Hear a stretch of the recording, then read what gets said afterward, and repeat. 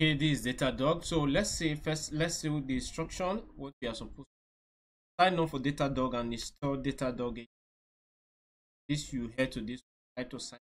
So that's exactly what you are going to do. Back here, and I'll click on free trial.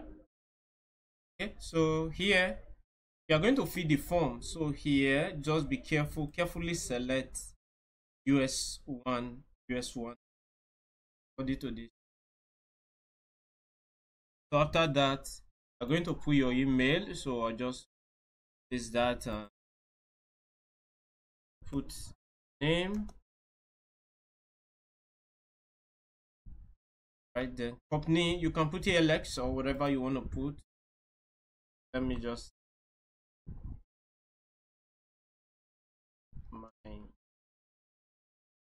server or my server, whatever it is. Then password. Add the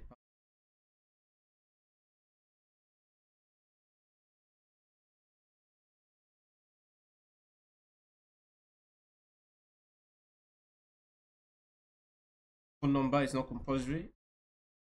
So after that, what you want to do, okay, I think everything is right. Okay,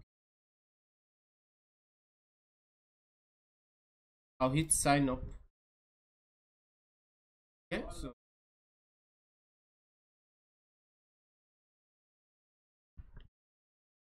it's going to expect me to verify my email.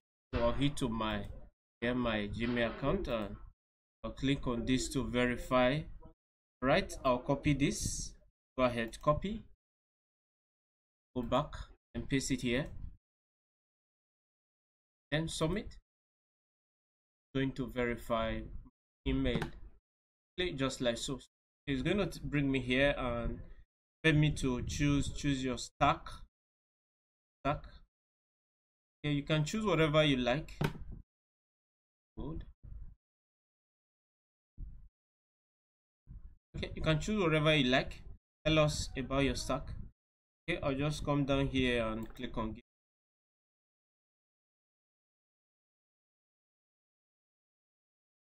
Then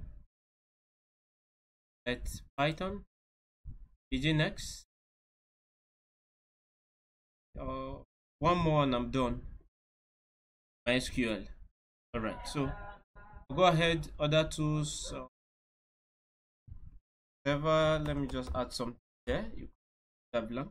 Then, what does the organization look like? 10, right? 10 servers. And are you a manager? No. Let's go monitor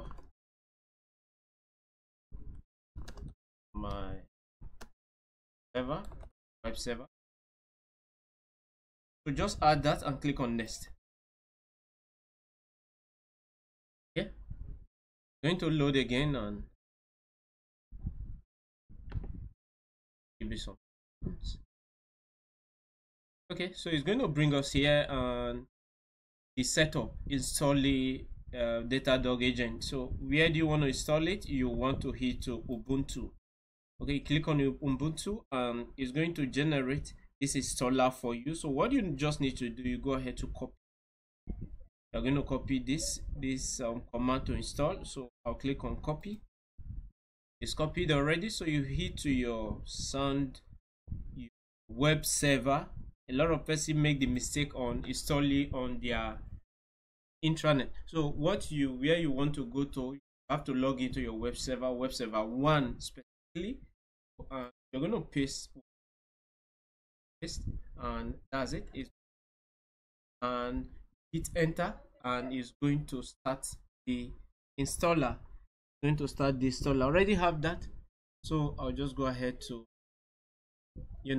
so after you do that, so you're going to get a message like this: your Datadog agent is running and functioning properly and it's due to run blah blah whatever it is. You're going to get that. So go ahead. After that, start running that installation. What we want to do is we want to go and create our application keys.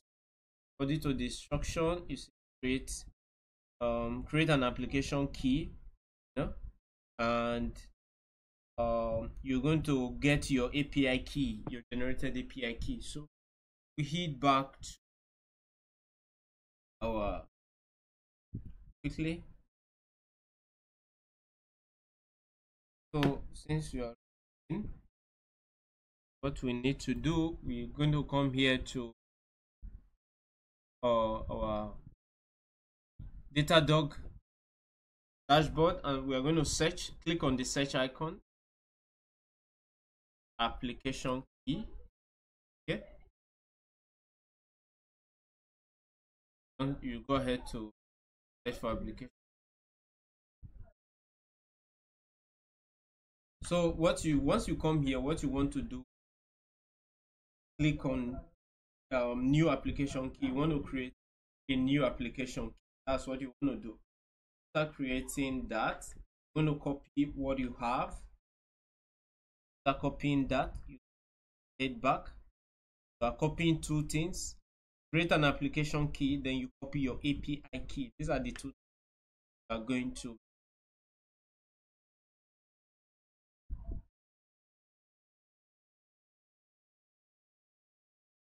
Okay, so this I have shown you how to get your application key. So you want to as well grab your API key. So if you come here, this install the link giving us here to install it. If you hover your button around here, you see that this is your API key. So go ahead to copy it. Copy this already. So you copy it, and what you want to do, you go to your intranet. Okay, so you've copied two things, your application key and your API key. So you created application key, and your API key was already given to you, already there once you click here to install. There's if you go back to your dashboard, you can also see your API key there. Just come here, API keys, API key, find it here. Okay, so you have your API key. You can get it in both. So once you are done with all of this, you have these two things. Come down back to your intranet, to your profile, your LS profile. Then click here, add your API here, and you paste your API key. Okay. So after doing that, you as well come again. That is your API key. You have pasted. So again, you have your application key, which is different from this one. You come here and you paste it as well. So you paste your application. So after pasting your application key, you go ahead to save your information. Click on save my. I'm going to go back to your terminal, your monitoring, web monitoring, and you create a readme file. So you create a readme here, readme.md. Push the readme. Some people always forget this step, so their checks will not be correct. So after you push your readme.md, then you can go ahead to run your checks and everything correctly. I'll see you in the next video where I'll talk about that tax.